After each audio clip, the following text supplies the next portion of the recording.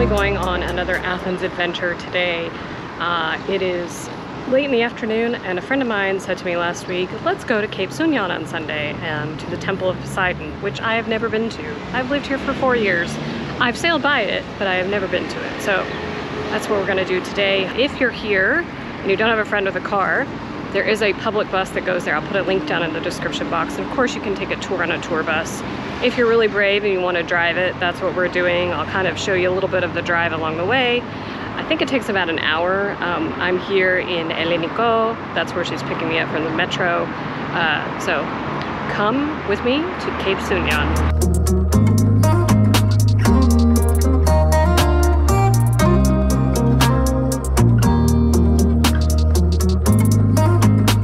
Have made it. And there it is. And look at all the boats in the harbor. I don't know if you can see that because of the sun, but it's very crowded today. So we had to park in the lower parking lot and walk up. So just be prepared for that. I did wear like really good shoes because I figured it was going to be a little bit rocky and everything. So just keep that in mind. So there's a little like cafe here, and there's a toilet in there if you need it, because it is quite a drive. And here's the entrance. Let's go inside.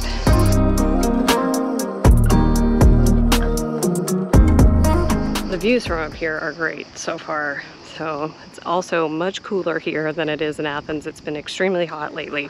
So the breeze feels cool. I dressed for it to be like insanely hot, as you can see.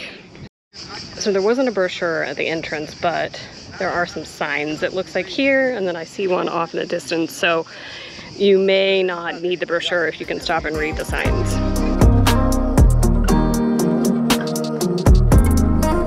So it's really cool when you sail past it, but to then come up here and see it up close is even more amazing. It's really beautiful. So you can kind of like wander around the site when you're up here. You don't have to like go in a specific way. So that's nice as well.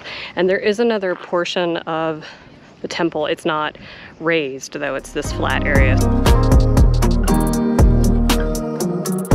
So the temple is the southernmost point of Attica, the region of Attica, which is pretty cool. Okay, according to this sign, Homer says that there was a sacred place here since the 8th century BC. It wasn't necessarily in this format, you know, it was a building, but there was a building on the site by the Persians in 480 BC. That's when it was completed, they think. So that's amazingly impressive.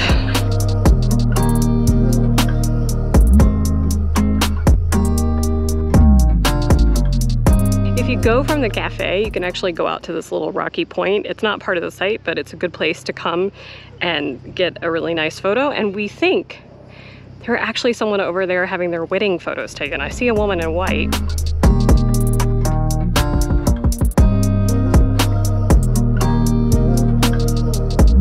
The thing I will say is that if you come here, you definitely need good shoes because it's not smooth like at the Acropolis. You can see it's like super rocky and uneven.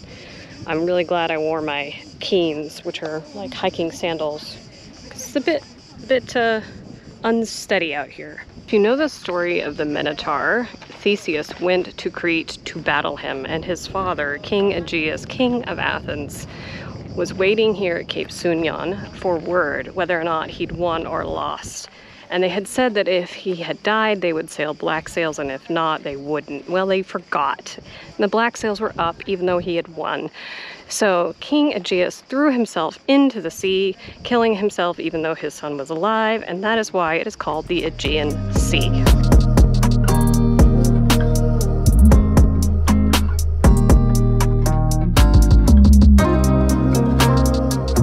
Now going to walk down these little stairs and go down this way, and I'm not really sure what's down here, but we'll see what it is. Another part that's slightly unstable, and then we have sidewalks, so but it does look like there's like buildings here. So apparently there was like a settlement here for a while, as well as the temple, so, and I think a cemetery. So let's see what we can see. There's a sign at the end of the trail. helpful, but you know, hey, there are signs. Definitely the settlement. The sign said that there were 4 houses on each block, but only the front 2 would be accessible, so that's interesting. So I guess you had to go around the back. So there had been houses on this side and then houses on this side as well. So we're gonna walk down to the end though. Look at all the sailboats. Like, this is amazing to me. This is my dream. Like, I wanna be here on a boat. So, and look at the amazing, like, they have it all blocked off so you can't go any closer so you can swim. There are a lot of people on the beach though. All the way down here, every beach was crowded because it's so hot and everybody in Athens is at the beach.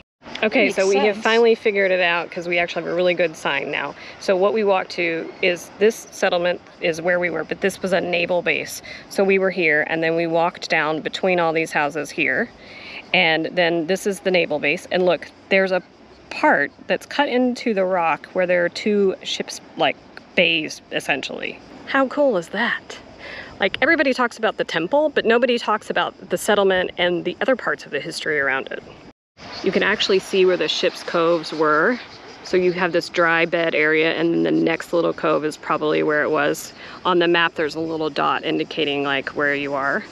And then over here, you can see the wall, because the whole thing was walled. The walls are amazing, that they're in really good shape as well.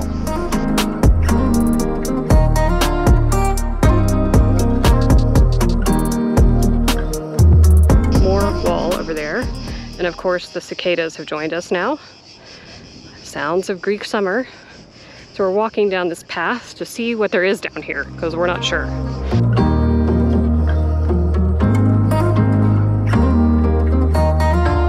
This is the wall, and apparently there were 10 towers as well leading to here, and actually they had put the wall 400 meters on both sides and cut off the cape from the mainland. Pretty impressive. So it's just a little bit before sunset, and as you can see, it has gotten very, very crowded. So if you're coming here, just be prepared for that. And keep in mind, it's only July. It's not August, so it's gonna get worse. You can stay here for sunset, which would be amazing because it will set over here, but it is getting very, very crowded.